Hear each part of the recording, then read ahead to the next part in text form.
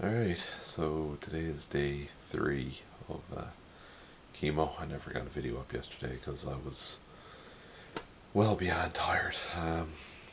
That seems to be my biggest side effect so far, is how tired I've been. I can hardly function even now tonight. I've been asleep off and on part of the afternoon. Other than that, my real symptoms, I guess, so far would be some tingling in my hands and feet, and I just took a shower and I noticed a few extra hairs on the hands, so maybe it might be time to shave my head fairly soon. I'm not going to be one of those spotchy guys. So yeah, I guess because I missed yesterday, I'll try to give you guys somewhat of a story about how I originally found out that I had testicular cancer.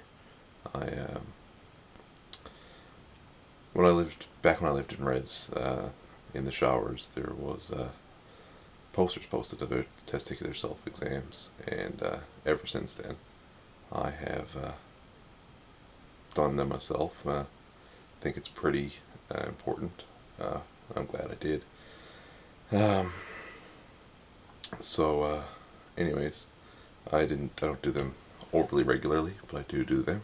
And one night when I was in the shower, I just checked myself and I noticed a lump.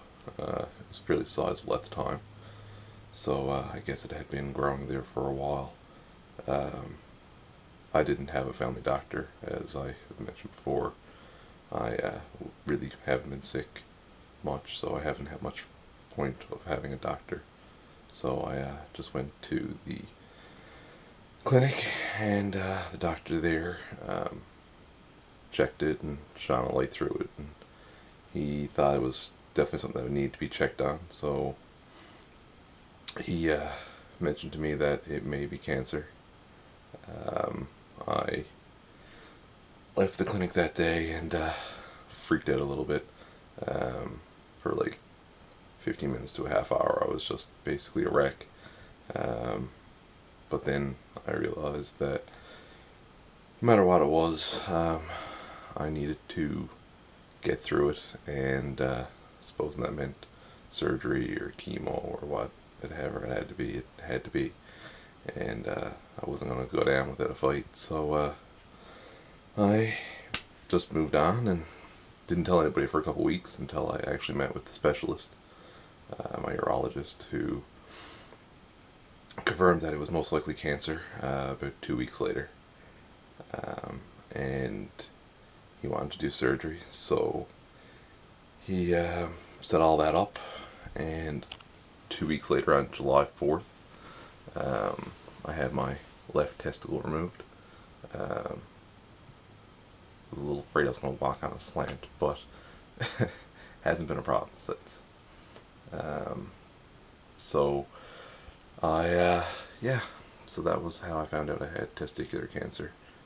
Since then, I had some additional CAT scans and stuff, which confirmed that it had moved into my lymph nodes, and the biopsy of the cancer actually came back as a fast-moving type of cancer, and not one that can just be watched or whatnot. So they decided that they wanted to do this chemo.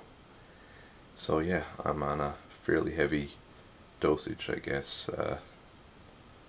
3 bags, 5 times week 1, 1 time on week 2, 1 time on week 3. On week 1, I get 2 bags every day, but on Tuesday I get 3 bags of chemo. And then the additional medicine I get on the Tuesday, I also get on the other 2 Tuesdays of the following weeks. It's not fun. I still have my arm in a little bit of a cast, and my bed's unmade because I am exhausted and I've been sleeping. But yeah, the cast is just to protect my little IV that I have in my arm there, so that I don't have to get poked with holes every single day. This Friday is going to be Remembrance Day, November 11th. And I think they're going to take my IV out on Thursday, but they may put it back in on Friday, because I'll be admitted to the hospital for the day just to get my chemo that day. One thing that I found out is apparently one of the chemicals that I take will actually prevent me from ever scuba diving, because it potentially damages your lungs, and you can't handle high oxygen contents anymore. So scuba diving, which is something I've always sort of wanted to do, is out. So I guess me and sharks won't be getting comfortable, which seems odd. Anyways. So yeah, sorry that I'm so drawn out and my thoughts aren't together. I am kind of tired. Probably going to try to upload this and go straight to bed. But yeah, that's how I found out I had cancer, and hoping I have enough energy to make another one of these tomorrow. And I hope I'm not cutting off my entire head. Alright, see you guys.